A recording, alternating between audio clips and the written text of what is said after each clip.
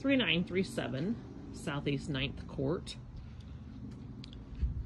Nice little neighborhood here. All the houses are well kept and neat.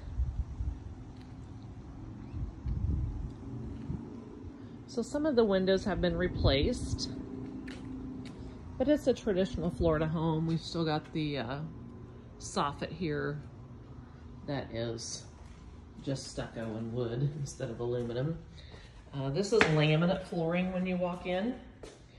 You can see some bubbles and things coming. I mean, it's nothing high end. So this is your whole living area. Those doors pocket back. The French door is out of the breakfast nook. The kitchen, they've put some different doors on, painted them, did some tile countertops. We did do some recessed lighting and ceiling fans. A little different floor plan.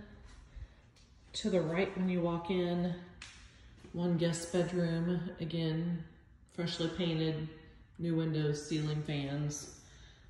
Interior doors maybe have been painted. You can tell they painted over the hinges. Guest bath here. Tile floor, a new vanity, built-in shelves on each side. That is a new window here. And the original tub shower combo. And I don't know what's going on with the return air. It just fell down. Looks like it's missing hinge. So then this is the master bedroom. Again, the new eyebrow window across there, ceiling fan. Got one pocket slider out of here. And then this is actually some, instead of totally raising the ceiling, they just took the dome out. Put some recessed lighting, cultured marble, vanity. But this is all the master closet that you've got for clothes. Pocket door here. Nice retro look. The original green. Walk-in shower, little tile. I mean, that's actually all coming back in style. That window has not been replaced. None of these sliders have been replaced. So you would not get the hurricane discount on your homeowner's insurance. No lights in there. So these are the original old cabinets. And they've painted the doors, the frames, you know, like that plug in there needs pulled out. Tiles too thick, nobody knew what they were doing on the do-it-yourself project.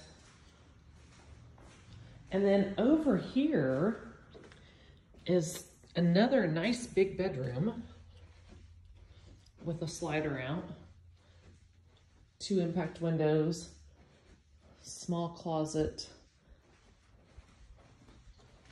This floor here, I'm not sure what they're doing with.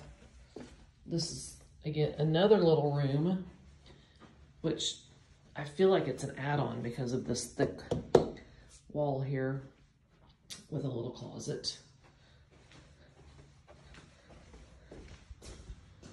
And laundry is in the garage.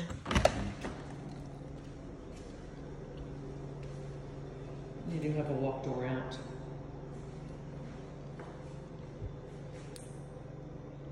I'm not sure if that's an impact rated garage door or not. It's had a little bit of damage. Somebody's backed into it.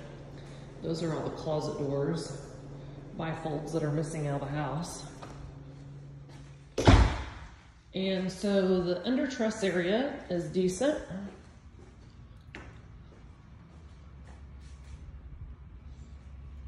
The lattice work, I mean, like there's all this cracked tile here.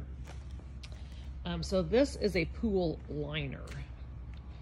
And when it's got dirt in it and it's got some wrinkles, and that's what that dirt's catching in. The flat pool cage, so You know, I'm reaching right up here to touch it.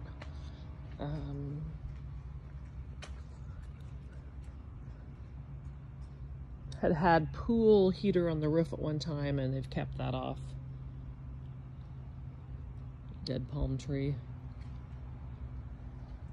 I mean, I guess it's priced accordingly that you could do some work to it and make it your own.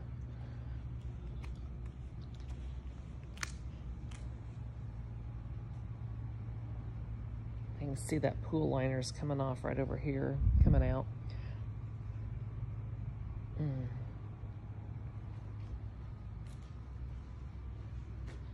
You know, here they've got some raw wood showing, probably some wood rot that looks wet back up in there.